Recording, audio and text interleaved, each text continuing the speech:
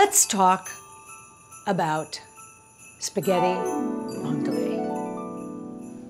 Spaghetti vongole basically is any pasta you want with clams. And it's really simply like moule marinière with pasta is essentially what we're making. It's kind of a lovely addition for that Feast of the Seven Fishes that happens on Christmas Eve. It's something I actually showed Lynn how to make many, many years ago. And the year that I showed Lynn, it was one of those great, funny holiday days that we talk about where like random people came to pick things up or what, and it became sort of a crazy party. And we made spaghetti vongole. Anyways, try this, it's very easy. When you buy clams, if you can go down to the dock to buy clams, obviously that's ideal. If you go to your store to buy clams, please make sure that they don't smell and that they're closed. When you bring them home, do not put them on ice. It's the same thing with mussels and the same thing with oysters. Put them open in a dish with a cloth over them, and they'll breathe. Now the thing is, you should not cook them more than 2 days after you buy them. And the way that you see if they're okay is when you tap the shell, if it closes. If they're slightly open, it's okay. But if you tap the shell and it closes the shell, that's okay. If it does not close the shell, do not eat it. Throw it out.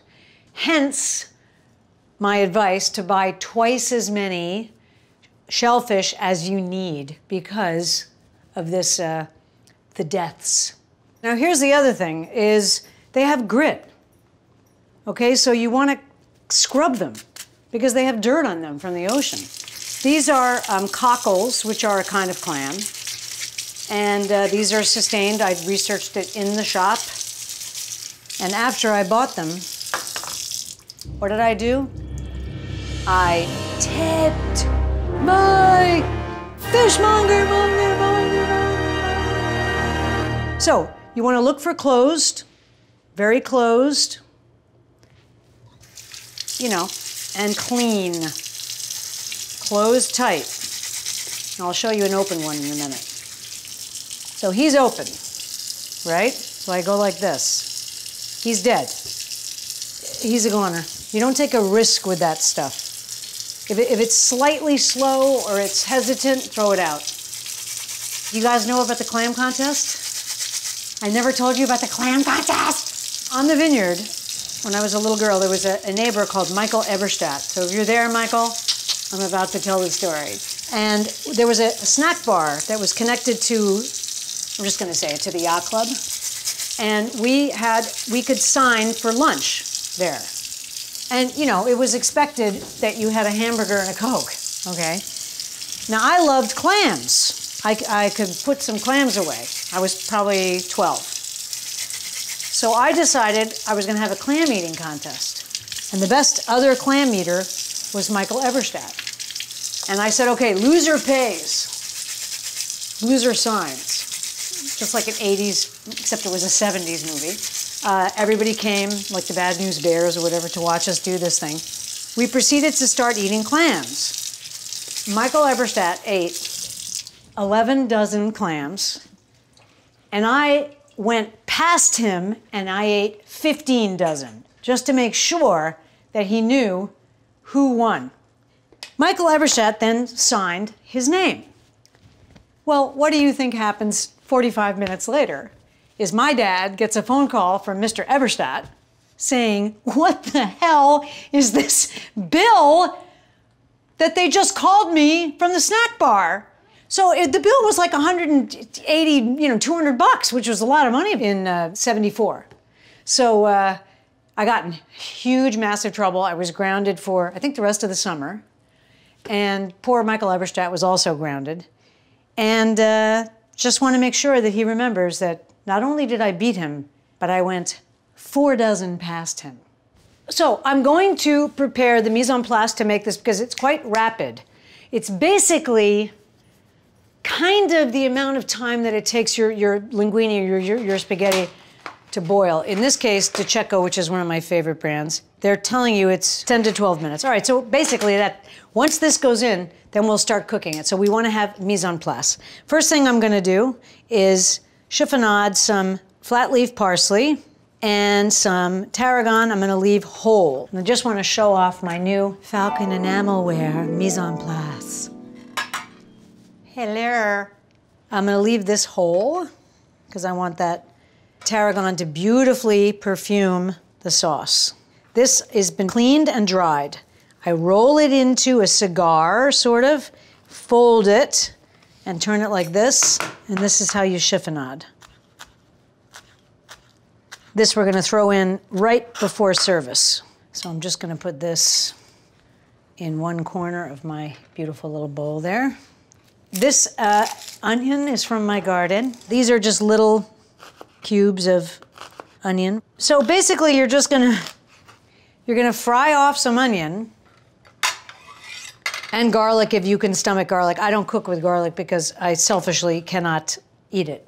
So I have my little mise en place. I have some butter that I want to use, so I'm going to put it on my mise en place like this. And the reason we do this is so you can do this. And you can transport your whole deal to the stove. I'm just going to start the onions and then I'm going to drop the pasta. So, hot pan, olive oil. That's right.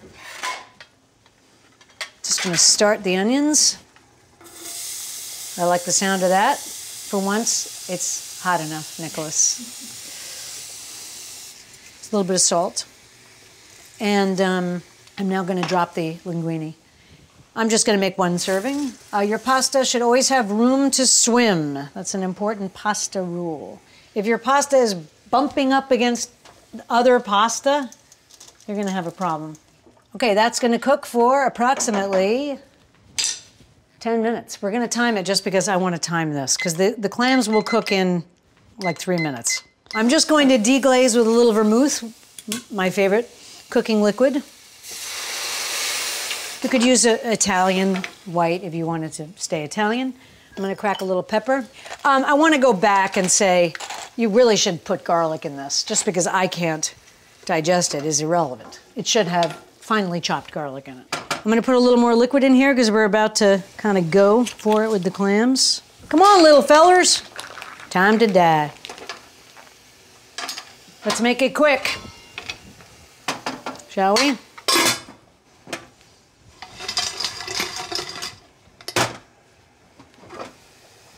Starting to open. Let that go for a couple minutes. Oh. Okay, I'm gonna turn this down a little bit. Ah, see that clam? He is ready to be eaten. See that clam? Open, open. The ones that don't open after a reasonable amount of time, throw them out. I'm gonna put in some tarragon now. Now, what I'm gonna do is I'm actually gonna push these to the side slightly, and the clams are falling out, which is fine. If you see a totally empty shell, that you can remove. Okay, here we go. Pasta, pasta, with a little pasta water. Okay, you want to kind of finish the pasta in that beautiful yumminess. First of all, I'm going to try a piece. Oh, it's very hot. A little bit of pepper. You can overcook the clams, but not really. You know, it's a sauce, so it's like, yeah, they're a little bullety. It's okay. Nobody's going to care because of the garlic you've put in, the wine, you know, all of this delicious stuff. Okay, here we go. I'm just gonna pick up pasta like this. Very restaurant-y. I'm arranging the clams sort of around our dish. I'm just trying to get the little bits of onion because that's where all your yummy flavor is. And now I'm just gonna put a tiny bit of butter in the middle so that it's super yummy. And then I'm going to sprinkle this parsley over it. Spaghetti vongole. Mangia, cresci. Eat and grow.